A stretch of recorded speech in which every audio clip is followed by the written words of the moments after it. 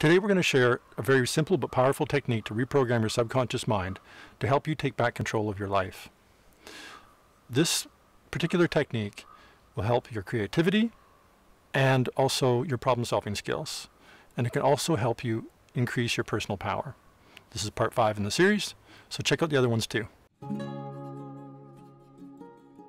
We share many tips and exercises on how to reprogram your subconscious mind and get more life out of life. So be sure to subscribe to our Psychoso channel. 95% of everything going on in our mind is subconscious. The subconscious mind controls so much of our daily lives. Everything, we're walking, talking, just everything we do from moment to moment. The power and the subtlety of the subconscious is really amazing. The goal of the subconscious mind is to keep us safe and to keep everything running the same. That's how it keeps us safe. Like we're alive right now, we're breathing, everything's functioning right now. Let's just keep it that way.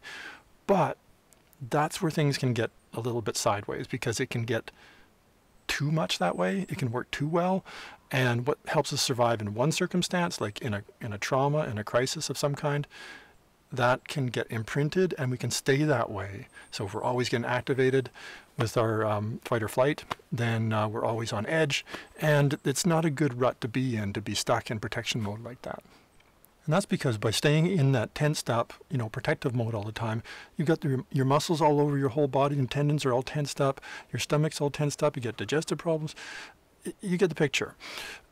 Well, it also means that when your subconscious mind is trying to keep things the same all the time, you're getting into habits all the time. You're forming habits. You're staying with the same approach over and over again.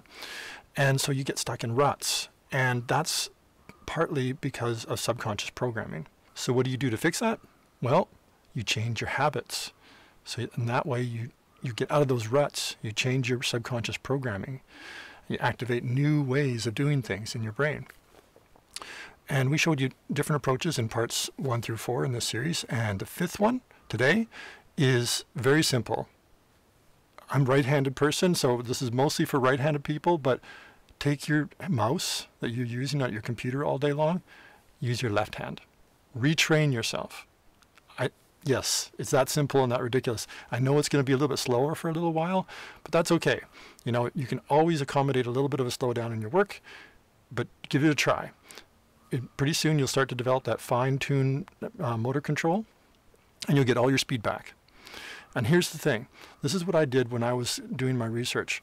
Years ago, when I was doing my research, I was using my right hand all the time, and I was doing really analytical, logical, computer programming stuff, and I was running into a dead end because I kept trying this one kind of approach, different angles on this one approach to solving the problem. Well, when I switched to my left hand, just totally by accident, that's when all the creative ideas came, and I had a whole different insight on how to approach the problem. And I tried it, and it worked, and I was able to finish up my research and do it successfully. Well, that's because, and the reason is because I was able to activate a different side of my right side of my brain more by using my left hand and training my left hand to do all that work while I was doing my, logical thinking, analysis kind of stuff.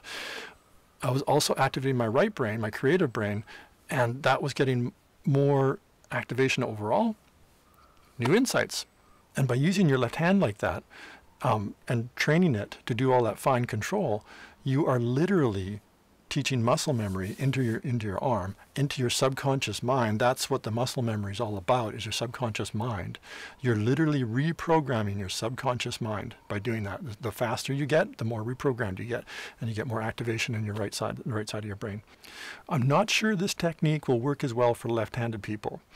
They already are forced to use their right hand in a right-handed world, so I'm not sure this will help them as much. But maybe. And this is another thing that this technique does, and this is actually really powerful, because what you're actually doing is increasing your personal power. What is personal power? The definition of personal power is being able to adapt and act effectively in any situation. And the thing is, the more you adapt and change, the more adaptable you become. The more you push your boundaries, the less you are bound.